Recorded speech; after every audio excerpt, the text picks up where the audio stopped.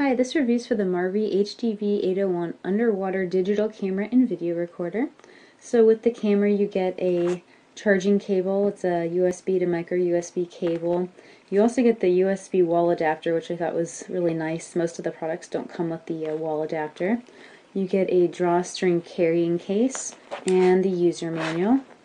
So as far as the camera, it's got two LCD screens, one on the front and a little bit larger one on the back. I'll give you a quick view of the front there. It also comes with this wrist carrying strap. On the top you've got your take the picture button here, the power button, and a button that will switch the screens depending on if you want the image that you're taking the picture of on the larger back screen, or if you're taking a selfie, you can flip it around to have the image on the front screen. On either side there's an area where you can attach a wrist strap, or if you wanted even like a neck strap, since you do have both hooks there on the sides. On the back, like I said, you get the bigger LCD screen here. You've got up and down, and this is also the zoom and unzoom buttons. You've got a select button, trash button to delete pictures that you don't want off the camera. Your mode button, it's this little, looks like a play button. That'll switch you from the camera mode to the video mode to the mode where you can review the images you've taken. And then a settings button there. On the bottom is where the battery is, and there's also a little area female receiver for if you wanted to place the camera on a tripod. In the, oops, just turned it on there. Hold on one moment. Battery area here. There we go. You've got your lithium battery, and then the little port there for the charging cable, which charging cable can also be used to connect the camera to your computer, and then the micro SD card slot there, and that just clicks in and out. The camera can hold up to a 32 gig memory card. There is no memory on the camera, so you do want to make sure that you either purchase the up to 32 gig micro SD card, or if you have one on hand, you can obviously use that. So I'm going to go ahead and turn the camera on here. The screen may not be visible as well in the video, but screen is really clear. You've got your battery indicator, the settings up here, and this little top left button, right now it looks like a camera. That's how you know which, if you're on the camera or the video. Go ahead and hit the little play looking button for modes to show you.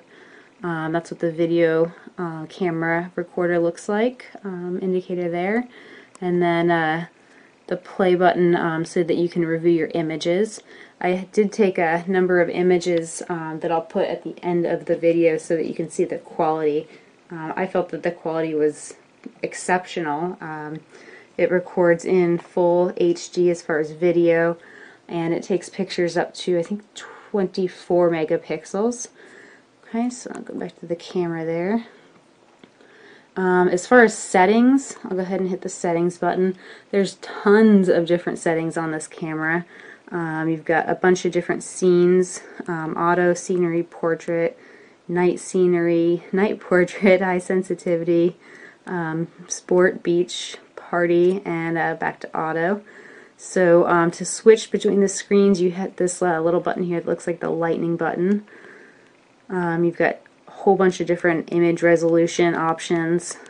You know, the better the image resolution, the larger the file is going to be, of course, so keep that in mind when you're using the memory on the SD card there. Okay, you've got image quality. You can do normal fine or super fine. And again, the better the quality of the picture, the higher the image file is going to be.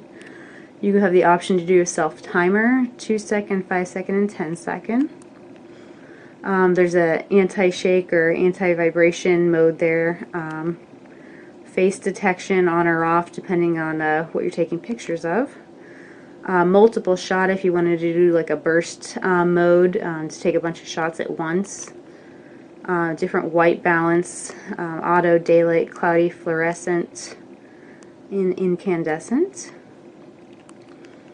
You can do different color effects. I always loved this feature on cameras, doing standard or sepia, monochrome, or even a vivid. I especially like on this camera the standard and the monochrome settings. You can do image sharpness adjustments if you want a soft shot, normal, or extra sharp images. You can adjust the light exposure. It goes from +3 down to -3. You can change the ISO settings there. Different metering options if you wanted to focus more on the center, or just if you're taking a broad picture multi or a spot. You can change the language. You can do the date and time setup and either choose to have the date and time on each image or not. Silent mode, I have mine on silent mode. I don't like all the different beeps as you hit the buttons. Just personal preference. You've got power off if you wanted to do like a battery save mode for 1 minute, 3 minute, or 5 minutes. Different frequencies, 50 and 60 hertz. And then this one's kind of important, the SD formatting for the memory card. Make sure that when you insert your memory card at the very beginning, that you do format it to the camera. Otherwise, you take a chance that even though it looks like it's taking images and video, it's not actually recording to the card there. And then just a firmware reset to the factory settings. So those are all the different modes. And then one other thing I forgot to show you at the beginning, there's this little button here. It's got a mountain picture for like a scenery type picture versus a flower for if you wanted to focus it. And that knob just turns slightly and that will focus your image on the screen. I thought that was pretty neat that you can do a manual focus there, and it works really well when I was going through and taking the pictures. So we'll go ahead and switch back to camera mode there. And then I just wanted to show also when you hit this top button to switch the screens around what that looks like. So go ahead and hit that there. And then there it is on the front. Alrighty, and I'll just kind of, let's see, switch it back. There we go. And I don't know if you'll be able to see this in the video, but as I turn this little knob on the side, you can see it focusing. There we go. Alrighty, and that's all I wanted to show as far as the features of the camera. I'll go ahead and turn that off there. And like I said, I'll post some sample pictures so you can see the quality of the images that it takes at the end of this video. Again, the video is for the Marvi HDV801 underwater digital camera and video recorder, and I appreciate you watching my review. Thank you.